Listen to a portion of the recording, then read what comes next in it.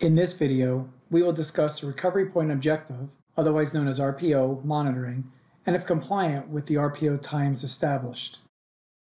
RPO is the maximum time interval allowed between the last suitable recovery point for a failover and the current time.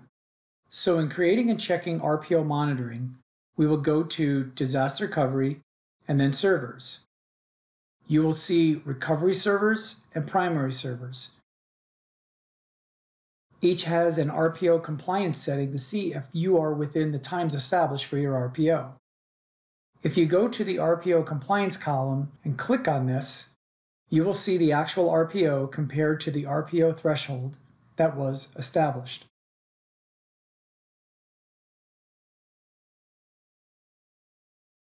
So let's stay on primary servers and create a primary server.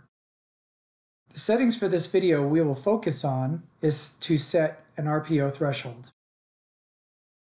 When you click on this, you can set the time in either hours, minutes, or days. If you chose minutes, you could set this between 15 and 60 minutes. For days, you can set this from 1 to 14 days. And for hours, you can set this between 1 and 24 hours.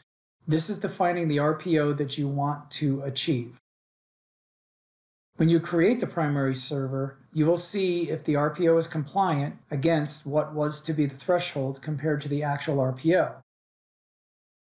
This was the reason why you would set the RPO and to see if it was meeting your compliancy. In this case, the primary server was compliant because the actual RPO was 7 hours and we established this for 1 day. If we go to our recovery servers, you will notice that this one was not in compliancy. And that is because the actual RPO was 5 hours when we had an RPO threshold of 15 minutes.